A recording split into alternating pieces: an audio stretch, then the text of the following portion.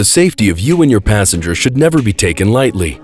Proper preparation for both expected and unexpected situations can make the difference between life and death. Know where your emergency equipment is and how to use it, and always have an exit plan in case of a fire. Have a fire extinguisher, flashlight, and emergency flotation devices readily accessible. Before you go to bed, place your life jacket in a readily accessible spot so you can quickly grab it if necessary. Carbon monoxide is a colorless, odorless, and tasteless gas that can kill someone. It is produced by engines, generators, cooking ranges, space, and water heaters. Ensure your vessel has proper ventilation to prevent the gas from accumulating.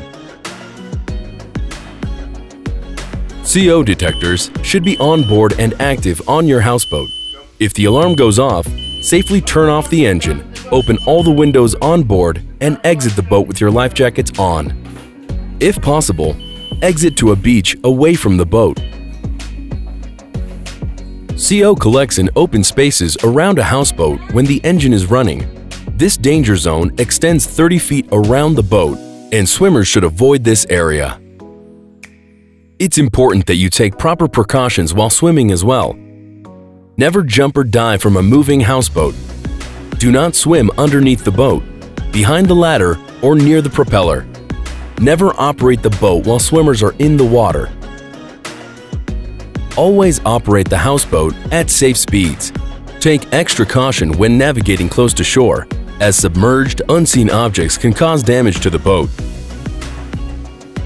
Most houseboats have lockable sliding doors, a latching gate, and railing around the perimeter of the vessel. Ask your rental agency to identify the safety features on your vessel, especially when traveling with children. Remember that it's your responsibility as the boat operator to take the proper safety precautions. Proper precautions can be the difference between life and death.